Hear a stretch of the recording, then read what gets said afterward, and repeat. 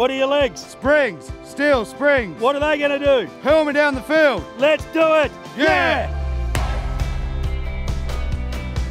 I'm Andrew Pacchioli. I'm a HSE manager for Adco Constructions. I'm Paul Hasleby. I played 208 games for the Fremantle Dockers. I was also an assistant coach of the inaugural AFLW season for the Fremantle Dockers. Construction is a high-risk work environment.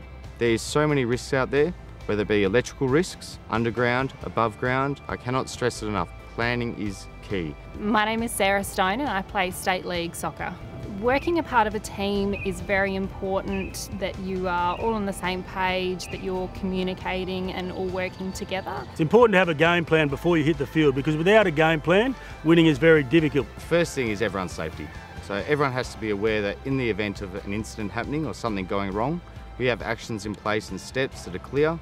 By having an understanding of what motivates Western Power, we can also understand what we need to achieve to deliver the works. Training is the most critical component of elite performance, because without it you don't get the confidence. Confidence comes from demonstrated ability, and that's what training does. We had Western Power recently come into our project and deliver some training about how to identify services and what can be done when working around their assets. Electricity is a serious risk.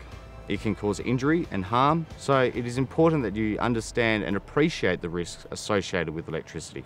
In the sporting environment, it's so important that each individual within the team has the back of the other teammates. All AFL teams, they seem to have a great sense of teamwork and achieving a common goal. With that common goal set, everyone understands their position, what they're required to do, and deliver on the day. Safety should always be first priority, because it doesn't just affect you, it also affects your teammates. But it's not just Adco people that form part of the team. Adco includes the clients, includes service providers like Western Power, it includes the person that's doing the final touches on their landscaping. They're all a part of the team, they're all a part of our journey in delivering a safe project.